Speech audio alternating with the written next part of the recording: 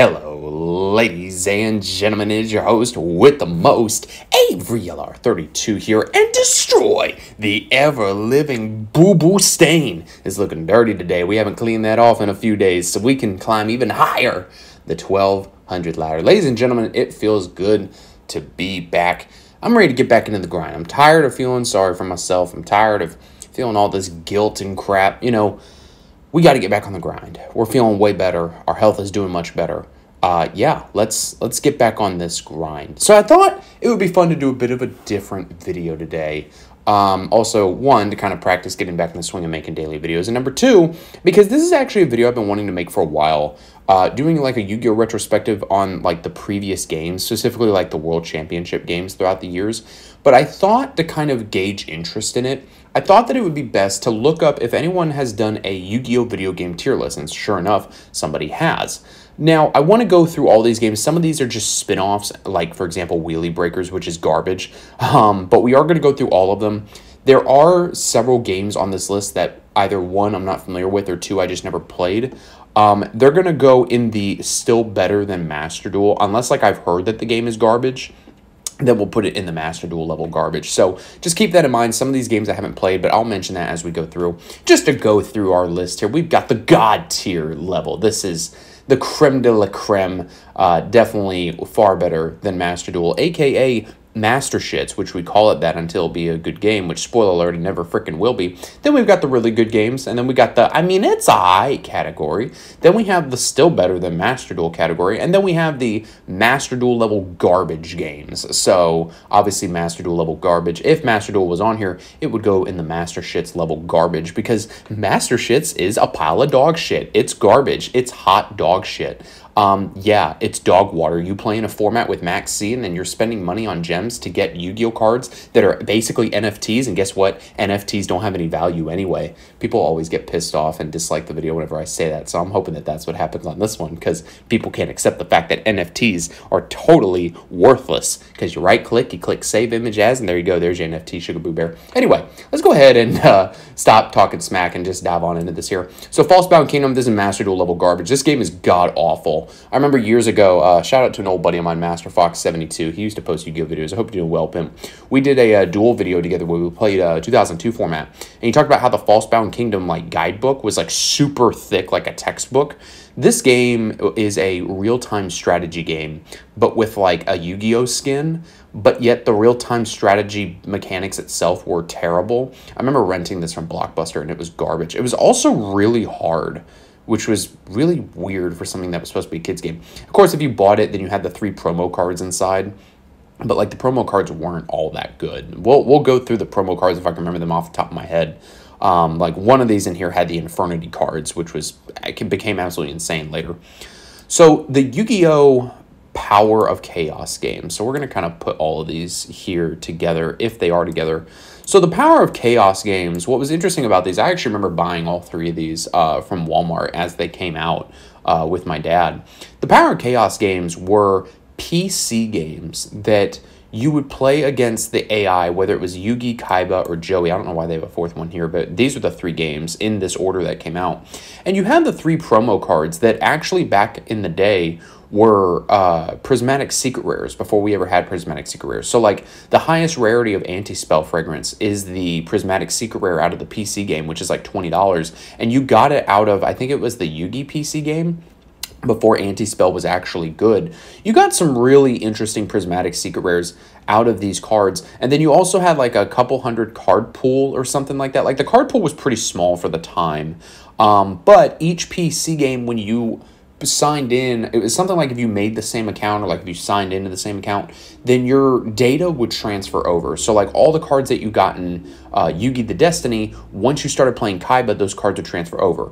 Then whatever cards you had both in these, they would transfer over to Joey. It had the voice actors for the characters, so like it was fun to like duel against them in like a single or match mode setting. You had duel tutorials. This was really more of like a tutorial way to learn how to play Yu-Gi-Oh on a like computer game, like a literal, like you would put the disc in like type of computer game. These have never been remade. Like, you can't get these off of Steam or anything. You can try and download them, like, off of, you know, like a shady, like, ROM site. I've tried in the past, and every time I've tried, I've ended up with a virus on my PC.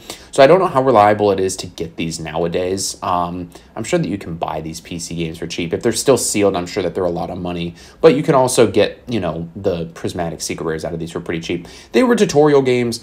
People have modded them throughout the years to where you can play against different people and increase the card pool. So that makes them kind of fun to go back to. But other than that, these are definitely a good way to learn about the start of the game and the basics of it. It's still better than Master Duel. Let's go ahead and jump around here. This is Yu-Gi-Oh! What does this say? Oh, the Sacred Cards. This game, did I ever play this one? I feel like I did. I'm going to put it in the It's Aight category. I think I played this once. I don't remember if this is the one where, like, the attributes would factor into whether or not you destroyed a monster. Because I remember that there was one Game Boy game that I played where, like, I had a stronger attack monster than the computer's flame manipulator. But then when I attacked into it, the flame manipulator killed my monster. So there was something with, like, fire beats grass or something.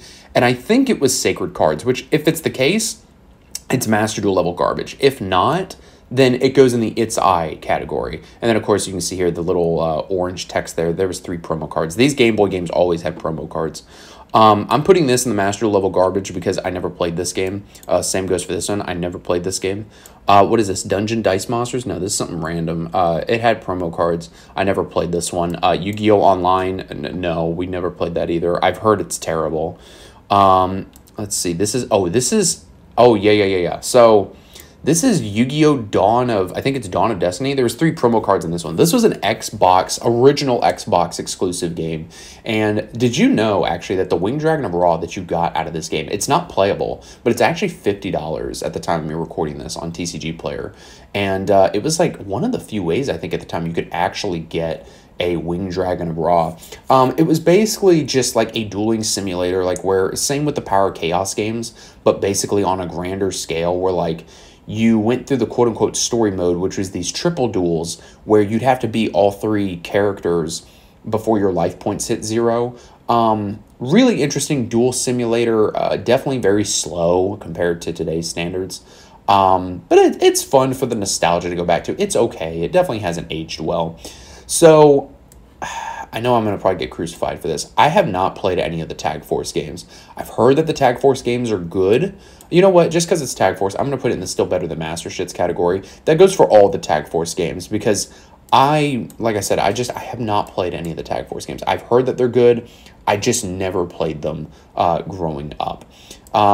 Legacy of the Duelist. So I tried playing this when it first came out. It's awful. I'm sorry. Like, there's so much DLC to it. You buy in so much just to get a bunch of DLC.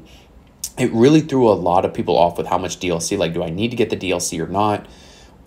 It was an attempt at, I feel like after Konami made a bunch of the World Championship games, I feel like it was their attempt to try and put like a World Championship type of game on console. And it didn't pan out because, like, you had to buy the game, plus there was a bunch of DLC. Like, they really went overboard with the DLC, and it just ended up not working out. You know, it's not even really updated. Like, I still see from time to time people are like, can you please update the Legacy of the Duelist ban list? And it just couldn't recapture, like, what the World Championship games were. Legacy of the Duelist, it's not it. It's just not. What is this? Yu-Gi-Oh! GX. What does that say? Card Almanacs? I don't even know what that crap is. So this was like a double pack where, like, you got 2 Game Boy games in one. I'm just going to put it up here because I think I have it. I think it came with like an eBay purchase, but I never played it. World Duel Carnival, I never played it. I'm sorry. For all I know, it's terrible. I don't know what this is. This is terrible. Let's jump around here a little bit. I think the Dungeon Dice thing was in here twice. I never played Dungeon Dice. This was something that they tried to take off, and it just never worked out. Yu-Gi-Oh! Dual Transfer or Transer? I don't know what that is. That sounds garbage. So Wheelie Breakers, it's really garbage. I know I keep on saying that, but like this game is hot dog water. So you got the Burning Skullhead, like Skullhead promo monsters in this, and then like the cards never took off. They were terrible. It wasn't like getting the Infernity cards in one of the World Championship games that popped off later.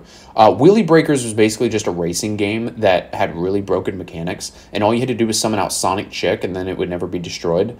Yeah, this is terrible. This is just a really terrible game. They tried to capture turbo dueling in it, and it just didn't work.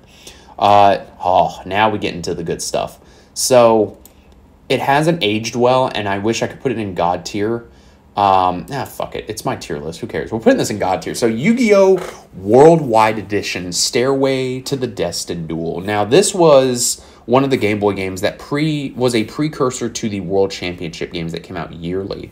The Worldwide Edition game, what was cool about these Game Boy games was that they actually put cards in the game that weren't out during the time that like Yu-Gi-Oh! Was going on. So like Mystical Ref Panel is in this game. And it functions like the actual card does today, but we didn't have the card in real life back at this time, because this was in like 2004.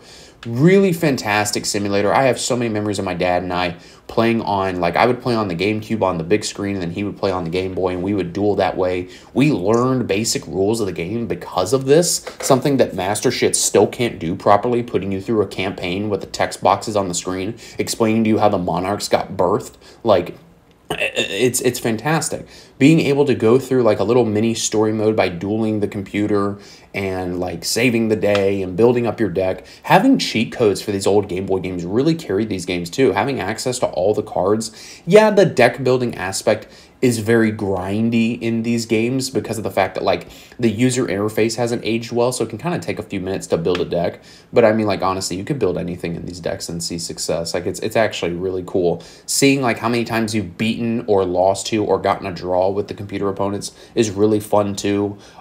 Being able to participate in like weekend tournaments like in real life in the game was a really, really nice addition. Seven Trials to Glory. We got to put this in the still Master Duel. Still better than Master Duel category. Problem with Seven Trials of Glory, I actually have this game, and every time I've gone back to it, it's just so slow. Like, the animations are slow. The shuffling, like, yeah, you can speed it up. It's still slow. You had a passcode system where, like, you could type in, like, the code of a card, but if you got it wrong, then you could never attempt to get that card again, which is like, how do they know that that's the card you're going for? I don't know. It was really weird. And anytime that you use the password machine, even if you put in the password incorrectly, then you lost your duel points. So like, it was really grindy, really buggy. I think they could have done a way better job. But being able to have the weekend tournaments that you could play into was really cool.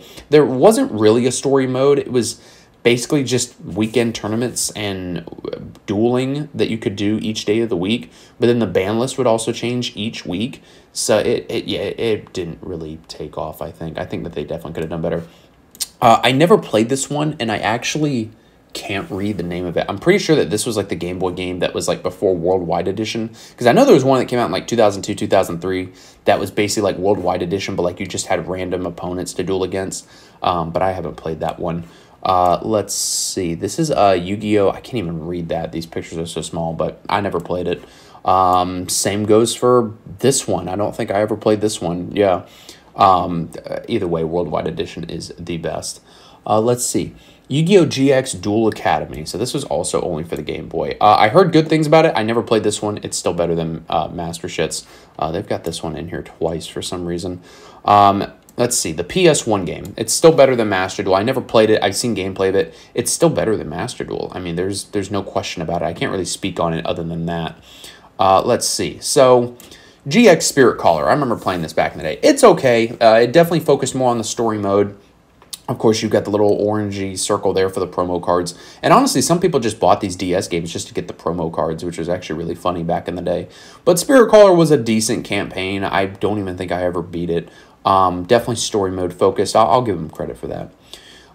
Yu-Gi-Oh! Ultimate Masters, really good. There's actually some bugs in this game that prevent you from opening all of the AI opponents. So that's actually really funny. But similar to Worldwide Edition, you know, you get your promo cards. You've got your, you know, AI opponents that you can duel against. We never played this, so we're just going to get this on out of here. This is the one I was talking about. The one that came out in 2002 that you could duel against opponents, or computer-based opponents. You would just go through and duel against the AI and stuff. I think same for this one. I never played this one, though. They got the PS1 in here twice. So now we get into the World Championship games. These are all absolutely fan-frickin-tastic. Now, you're probably wondering, Avery, how is it that all of these are God tier? So all of these build off from each other, right? But what was cool about these DS games from 07 all the way up to 2011 is that Since you had the Wi-Fi system on the DS games, anytime that Konami put out a new ban list, you could actually download the latest ban list that was in the IRL game and put it into your DS, and then also duel against people online, both in single and I believe also a match duel with decks that you could use in the IRL game. Of course, you had cheat codes to unlock all the cards, and you also had campaign modes in these games. Like, these are perfect blueprints, 2011 especially, since they built off of having extra content from each game. 2011 especially was a perfect example of like how to make a good Yu-Gi-Oh game, especially on the go. Like, it was absolutely fantastic. Like, I think it's like the March 2012 ban list in World Championship 2011, which by that point Exceeds had came out. But it goes to show how long Konami supported this game even after like Exceeds came out and stuff. 2009, of course, being amazing because you got the Infernity monsters as promo cards in this. And I believe it was in the 2007 game that we got Dimensional Prison as a super rare, which eventually became like a $60 card because it was so good at the time. And there was no other way to get it except through the game. And finally, like, they reprinted it. But it was really funny that you had to get this game. It was either 07 or 08 to get Dimensional Prison and have like an amazing god card in the format at that time. But like, the animations in these games were so great for the time. Like, yeah, people say that they're dated, but it's the fact that the gameplay is still solid. The animations are still solid in these games. You know, if you have not seen gameplay or ever played these DS games, these are the creme de la creme. You have got to play these. You know, when you look at all the games that are sort of meh, or like they're just okay, or like they're hot garbage, it's like, what were Konami thinking? They're trying to reinvent a wheel that doesn't need to be reinvented. Make something like 2007, 8, 9, 10, or 11 and run with it. You know, charge $30 for it, put 3 promo cards in it, and you're good to go. It's not like they have to be broken like the Infernities, like with Stardust Accelerator was. Or even don't put any promos in, but just make something that's like these games. These games are just, mwah, chef's kiss, fantastic. So, guys, let me know if you want to see a retrospective on, like, the World Championship games and stuff. Like I said, I wanted this to gauge sort of interest in it, but I've gone on long enough. Thank you guys for watching. I will see you in the next video.